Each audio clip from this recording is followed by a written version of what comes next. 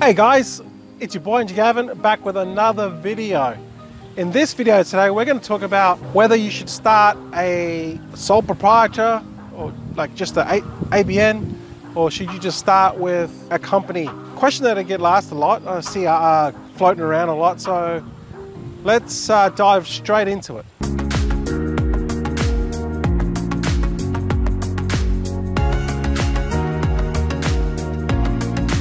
Alright guys, so basically the difference is obviously the cost to start and the tax rate. And I guess you have to look at it in a long-term perspective. With just starting as a sole proprietor, it is the cheapest to get started. Now I'm not sure what it is now to register an ABN. You'll have to check. It used to, I think the last time I paid for a sole trader was like $165. That was many years ago. I don't know what the cost is now, but that basically gives you an ABN. Now, when you start to import your products from overseas into Australia, to lodge your goods to your shipping agent's going to need an ABN number. And also, when you get your ABN number, also register for GST as well, okay?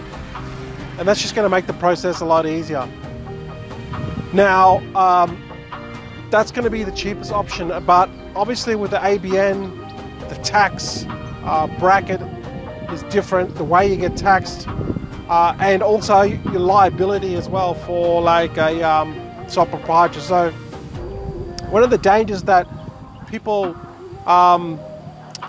I guess I'm not aware of is when you bring products into Australia, you're deemed as a manufacturer. Even if regardless if it's made over in China, you're deemed as a manufacturer. So let's say you bring in electrical goods and someone gets injured or potentially dies. I mean, it's never happened to me, but you know, it has happened in the future. It's not likely, but it is a possibility. So you have to consider it. If someone dies and you're basically the seller of that product and you sold it under an ABN, you're liable personally because the ABN is attached to basically your name.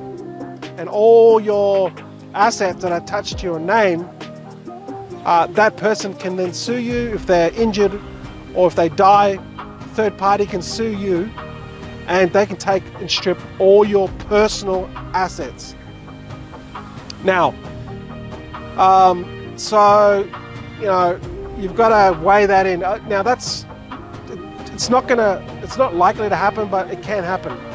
Now you can get insurance, indemnity insurance, which basically just covers you for this type of thing, faulty products, people get injured, and you can get like cover up to $20 million. There is a cost to that.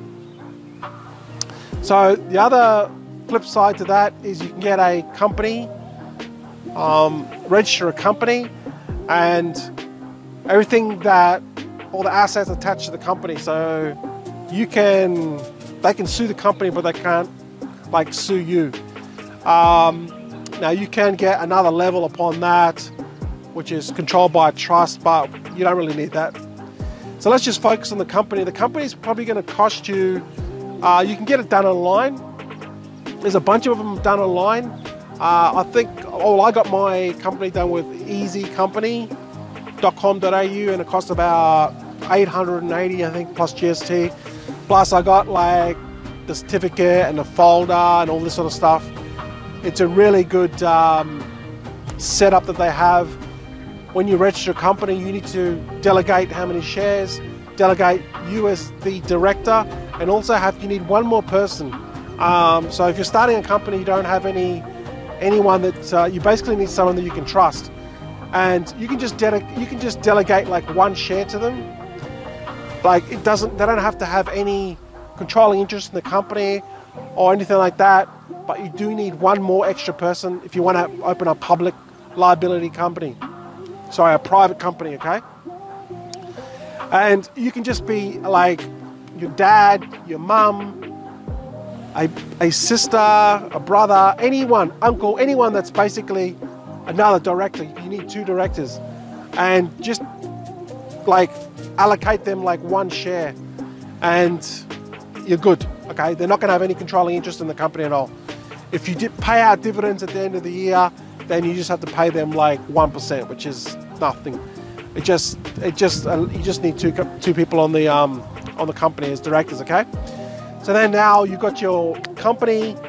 You register for GST. You'll have an ACN or a company number, and then you can get that onto like now they link it with ATO, which is really good, because then you can just like see everything within the government website, and you can also change, make amendments within your company, and it'll be directly like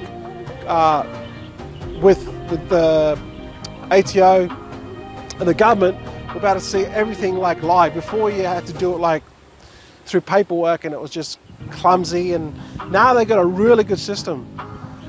Personally, I recommend that you just start a company off the bat, because it costs you more, but you know, if you're going to grow an Amazon business long term, and you should be thinking long term, you know, once you start doing tens and thousands or even hundreds and thousands of dollars, you don't want to be paying like the highest tax bracket because you're a sole proprietor.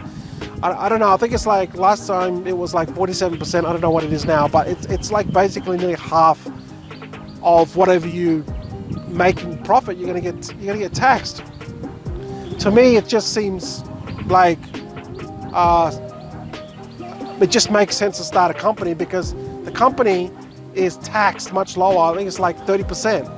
So off the bat, you're going to be saving money. I mean, you're basically going to be paying less tax because you are a company.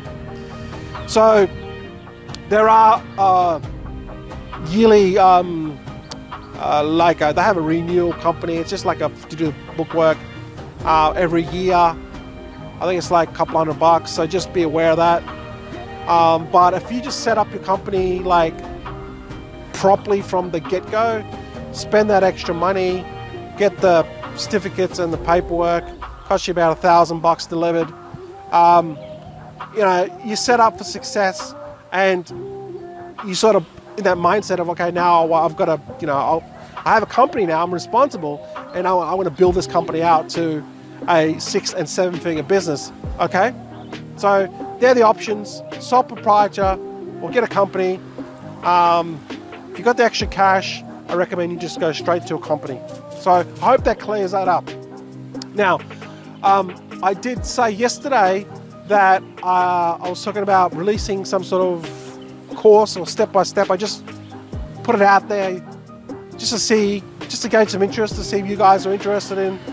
And I did get a couple of people that were, you know, wanted something like startup, step-by-step for Amazon Australia. And so I'm just thinking about different ways I could do it so that I could deliver the content at a very low cost, but still have a lot of value. And you know me, you know, generally by the time I sort of put something together, I usually have 30 or 40 videos. You know, my courses are pretty extensive, and by the time I make more videos, you know, it starts to blow up. So I'm all about delivering value, but also I know that a lot of people need some money to start, because it does take money to start Amazon business. So if they're going to be forking out $1,000 for education, which is, you know, well worth it, if you're going to learn how to build a 6-figure business, $1,000 is nothing. But also I understand that people are limited in cash. So if they can start like reasonably at a low cost, they can put more money towards the inventory. So I'm just throwing a few things up. If you have any suggestions, comment below. Another option is maybe Patreon, where you subscribe monthly. There's a monthly subscription. That's an option as well. So a low cost monthly subscription. You guys can get all the education you want, and you can just stay a subscriber as long as you want. So there's a couple of options there. Let me know what you think. All right, guys. So I hope that gives you some more information on how you can start an Amazon business. Think of it long term, okay? Start and think of it, okay, this is going to take several years. It's going to probably take 5 years. This is what you should be thinking of. But after 5 years, if I'm making $1 million a year, it's worth it.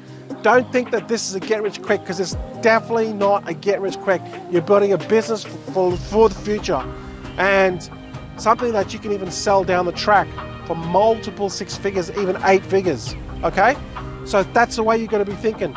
So you're going to need some money to invest in it to get started. And I've seen many sellers on Amazon that, you know, they're now making 7 figures. Some of them are even making 8 figures. And they always say, hey, you know, going back 4 or 5 years ago, going back 5 years ago when I first started Amazon, and it's the story is always the same. They started from humble beginnings like 4 to 5 years ago, but they stuck with it, and now they have a 7 figure, 8 figure per year business. And that's what you got to do, because they stuck with it and they thought long term. All right, guys, thanks for watching. If you have any comments, leave a comment below, and I'll see you guys in the next video, and I'll catch you guys later on.